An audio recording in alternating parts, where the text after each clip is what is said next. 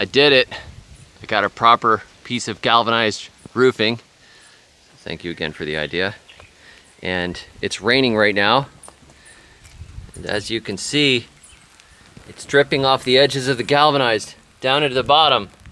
And I think we are gathering more water than is actually going into that circle there. This has got a great big water collector here. And I also figured out what the prevailing rain is coming in at, and then tried to put it where it would be catching the prevailing rain.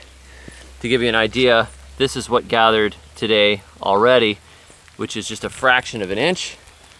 And here we've got probably about a ½ inch. So it's definitely making a difference.